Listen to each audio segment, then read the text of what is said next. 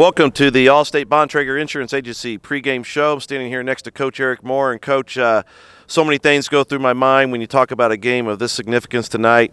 One word is anticipation from the final buzzer, if you will, of last year's Ben Davis game. The hashtag one more has been what we've been living on, and it's all about this game, getting that one more. And the anticipation of tonight's got to be phenomenal. How are the kids and coaches handling up to this point?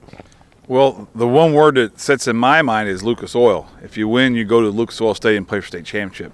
What happened last year is last year. What happened 4 years previous to that, what happened 10 years previous to that is then. It's all history. And I understand that that's how you motivate through off the off season. And it was our theme, our logo for the year was hashtag one more game, because it seems like, we've got here 5 times and, we got to get over that hump to get back to the state. It's not like we've never been there, though, so we know how to get there. We know the map. We know the route. We just got to take it now. The team has been, obviously, they're young kids. They're excited. They're ready to play. But, it's still high school football, played with 17, 18, 19-year-old kids, and anything can happen. Nice, breezy, wonderful weather we're having today. We hope that really intensifies for tonight, and, we go on with our game plan. Been a lot of big games held in the stadium over the years. I think of the semi-state game against Ben Davis, Cathedral coming in here for the first time. A lot of big games, but tonight could be the largest crowd we've ever experienced here at Ray Skillman Stadium. A lot of excitement. Well, we can't do anything about the crowd. We're hoping people will come out and watch us, that's great for the kids. Our whole focus is just trying to win the next game, and this is the next game. It is a huge game, and like you said, not to be rude, this is a big game, and we've had great games here in the past. And I don't reflect on them today. I just think about, trying to beat Avon right now and not thinking about really how big the game is. You think about that stuff after you win or after you lose. But the kids are ready to play, and we all know the importance of this game. And it's obvious. It's everyone's goal, when you start the season, to try to be those last 2 teams, The good thing about this is we've followed the map all the way through, and we're playing the last game that we can possibly play at Skillman Stadium on the Trojan field, in our red jerseys at home. So I got to compliment our kids for getting all the way back to here again.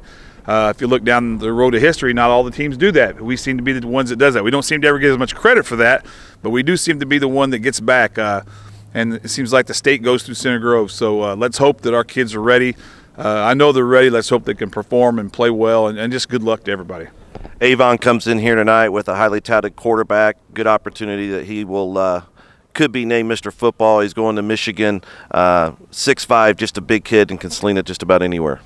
Yeah, it's like playing Tom Brady. He's very talented, and he's had a great year. He's had a great career, and good for him. We play great players in the mid-conference. Maybe not as good a quarterback as this we've ever seen. I can maybe vouch for that. He may be the best. But like I try to tell our kids, man, this game, win or lose, about us. It's about how we play. One guy ain't going to beat us. He can throw it. They still got to catch it. We can defend it. We can sack. We still got to run the ball and tackle and block and do all the things we do. That's just one dimension of the game, and, yes, they're very good at that. A few differences. Avon has a tendency to play a lot more players both ways. We don't see that a lot in the MIC. When you look at their schedule, it doesn't seem or appear that they've played a lot of teams that just want to play smash it down your throat football, run the ball a lot. A lot of teams they play set up in the shotgun, try to pass it around a lot more than what they're going to be seeing from us tonight, and I think that's a big advantage for us.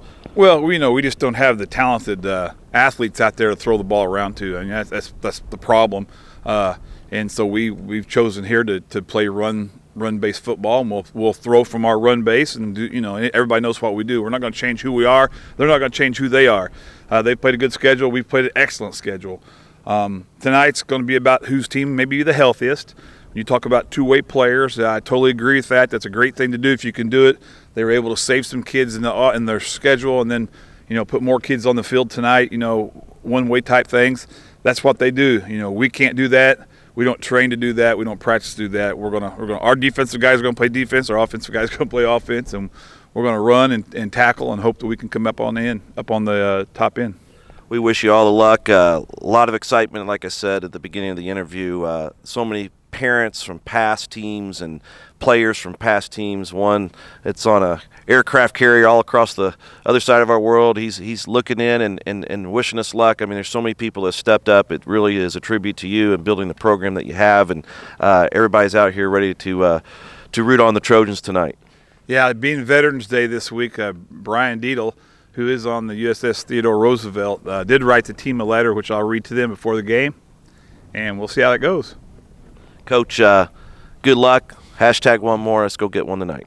Yeah, I hope everybody can come early because the seats will be limited. We don't have a lot of seats at the Skillman Stadium. Hopefully that can change in the future, but it should be a great high school football game. Two great programs in Avon and Center Grove. Nothing better for high school football than Avon and Center Grove will be playing on Friday night for the semi-state championship and a chance to go to Lucas Oil. You come and cheer us on well tonight and we win. The next time you're in watching football, it'll be a lot warmer. So go Trojans.